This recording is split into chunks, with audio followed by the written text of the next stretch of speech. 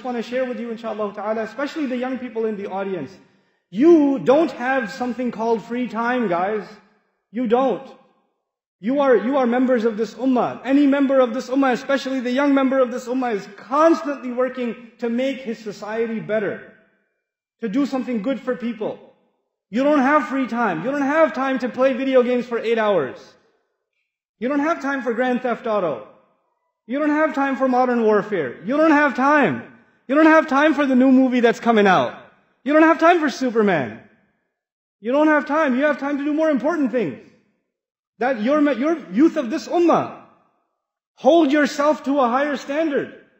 Not just because the elders are telling you, because the shaykh is telling you, because somebody else is telling you. Because your own conscience should tell you. Your la ilaha illallah should tell you, man. It should tell you that you have to be active people. That you will see corruption around you in society. You'll see youth that are getting away from Allah. Who do you think will invite them? Me? No, they don't. Those kids that don't come to the masjid. Those kids that don't come to any halaqat. I have no way of reaching them. You have to reach them. You know, they're your friends. They hang out with you, not with me. You gotta go to them. You have to be their du'at. You have to be an inspiration to them. So you have to make sure that you become a person of concern for those around you, your friends. Don't just complain about your friends. Man, my friends, all they do is watch movies, this and that. Have you ever advised them? Have you ever given them something more positive to do instead? Have you been a good influence for them? You know, this is what you have to do.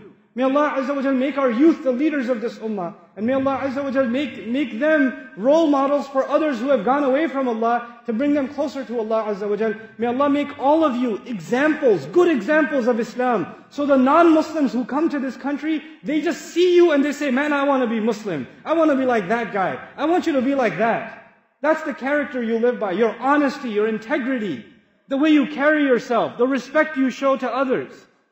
You know, they just see that and they say, man, I want to be a Muslim. These Muslims have something special. This is what you have to become. Don't think you're going to give da'wah to non-Muslims by handing them a pamphlet, or giving them a website, or showing them a video. The real da'wah to Islam is the character of a Muslim. It's the character of a Muslim. You are the du'at of Islam without even opening your mouth. Especially here, when you have guests coming, when you have non-Muslims coming, and they're observing the Muslims. And they don't think that it's Muslims. They're not going to say Islam is great, but the Muslims are messed up. They're not going to think like that. They're going to think Islam is messed up. Because whatever they see you doing, they think that's Islam. So whatever you're doing, no matter when you're doing it, you are ambassadors of Islam. Allah will ask you and me on Judgment Day, this is what you showed to those who were coming to Islam? Were you the reason they came close to Islam, or were you the reason they went even further away from Islam? SubhanAllah. The responsibility that rests on our shoulders. May Allah Azza wa Jal give us the ability to carry that responsibility and become responsible members of this beautiful ummah. Alhamdulillah.